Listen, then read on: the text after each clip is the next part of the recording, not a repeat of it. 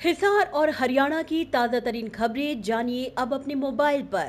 Download करें हमारा app Hisar today तो बदलते रहें समय के साथ।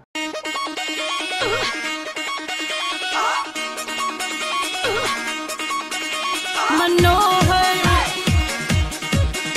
मनोहर भ्रष्टाचार जेल के सुपने आवास है, मोदी खट्टर की जोड़ी धुआं ठावस।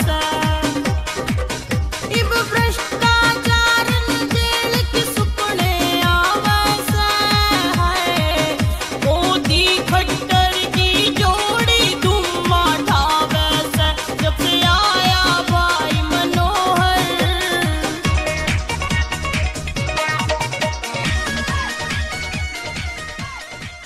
ओलंपिक पदक विजेता खिलाड़ियों को 6 करोड़ रुपए तक नगद पुरस्कार राशि देने वाला हरियाणा देश का पहला राज्य। हरियाणा देश का पहला केरोसिन मुक्त प्रदेश। हरियाणा पहला राज्य जहां महिलाओं के लिए हर जिले में महिला थाना। बीते 5 साल में हरियाणा की पहचान बदलती जा रही है।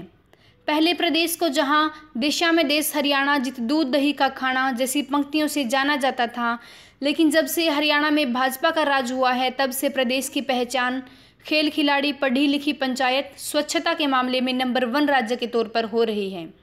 मनोहर लाल सरकार ने इन 5 सालों में हरियाणा की पहचान बदलने और विकासशील राज्यों की सूची में नंबर 1 पायदान में लाने पर अपनी अहम भूमिका अख्तियार की है।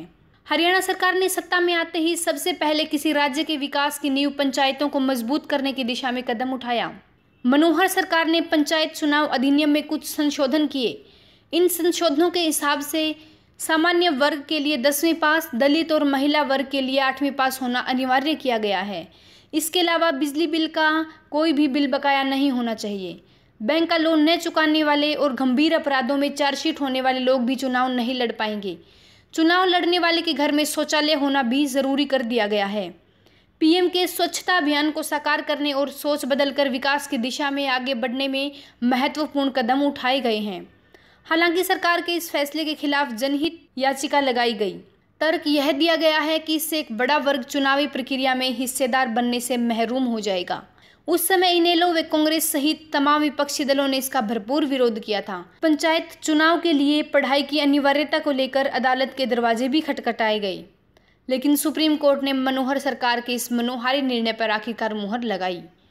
यह मनोहर सौगात का ही नतीजा था कि मुख्यमंत्री मनोहर लाल खट्टर ने ऐसी योजनाओं को अमली जामा पहनाने का काम किया कि विकास को मापने वाले रेटिंग एजेंसी क्रिसिल ने भी प्रदेश को देश के सबसे तेज बढ़ते 3 राज्यों में शामिल किया। रिपोर्ट के अनुसार निर्माण और मैन्युफैक्चरिंग में जहां गुजरात पहले नंबर पर है, तो मैन्युफैक्चरिंग, व्यापार, परिवहन और कम्युनिकेशन सुविधाओं में छत्तीसगढ़ और हरियाणा शीर्ष पर पहुंच गया। ये तीनों राज्य रोजगार पैदा करने में सबसे ज्यादा कामयाब रहे हैं। प्रदेश में आज बिजनेस करना उद्यमियों और व्यापारियों के लिए पहले से ज़्यादा आसान हो गया है। ईज ऑफ डूइंग बिजनेस में कभी 16वें पायदान पर रहने वाले प्रदेश भाजपा सरकार की सफल नीतियों के कारण अब तीसरे स्थान पर पहुंचा और टॉप अचीवर्स राज्यों की सूची में जगह बरकरार रखी है। हरियाणा सरकार ने प्रदेश में व्यापार की संभावनाएं बढ़ाने के लिए कई प्रशासनिक सुधार किए हैं। ईज ऑफ डूइंग बिजनेस को सुधारने के लिए फाइल कई विभागों में भेजने की जगह हरियाणा सरकार ने सिंगल विंडो सिस्टम पर काम करना शुरू किया, जिससे बिजनेस स्टार्टअप में तेजी आई है। हरियाणा सरकार के उद्यम प्रोत्साहन नीति की बदौलत ही प्रदेश की रैंकिंग में सुधार। इसी का परिणाम है कि ईज ऑफ डूइंग बिजनेस मामले में आज हरियाणा उत्तरी भारत में प्रथम तथा देश में तीसरे स्थान पर है। इतना ही नहीं, मनोहर सरकार की टीम के प्रयत्नों के बलबूते प्रदेश के ईमानदार व्यवस्था का नमूना जीएसटी कलेक्शन को लेकर देखा जा रहा है। आज हरियाणा प्रदेश का प्रति व्यक्ति पूंजी राजस्व संग्रह देश में सबसे ज़्यादा है। साथ ही प्रदेश सबसे ज़्यादा जीएसटी एकत्र करने वाला देश का 5वां राज्य बन गया है। Bureau report, Hisar today.